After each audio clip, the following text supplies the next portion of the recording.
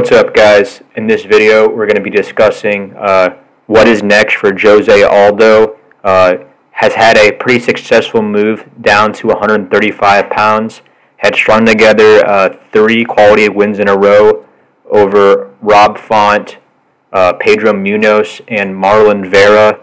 So by no means is he washed up or done. It was a solid performance from Marab. Really used a typical Marab fashion fight, just applying the pressure, using his cardio and wrestling, and just controlling Aldo up against the cage and winning the fight mostly through control time and octagon control and being the aggressor of most of the fight. He had Aldo backing up, and that's a key to victory. And Aldo can never really get going. Aldo doesn't do that well against guys that really have that high pressure and output. Aldo doesn't seem to like to throw that much. He's much more selective in his shots. Seems to kind of be looking for that big knockout shot that can really hurt somebody instead of really just fighting based on trying to win on points. So we take a look at the 135-pound division, and we go through and look.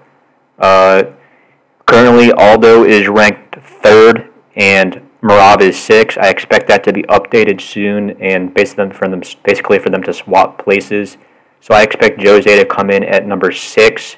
And as far as potential matchups for him, there is the potential Rob Font rematch there for him. Also, I think a matchup between him and Pedro Munhoz would be a solid fight to make for the UFC.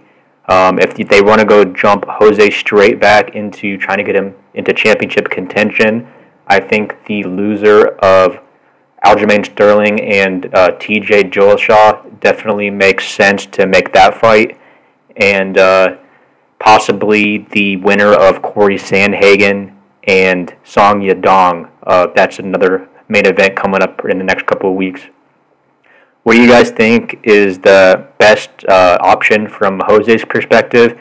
And what do you think that the UFC is going to try and do with Jose Aldo? Do you think that they're going to try and put him back in the championship contention, or they're going to try and tell him to maybe fight some older guys and, just fight that way and maybe not look at another run towards the title? So let me know what you guys think is going to happen next for Jose, and what you would like to see his next fight be.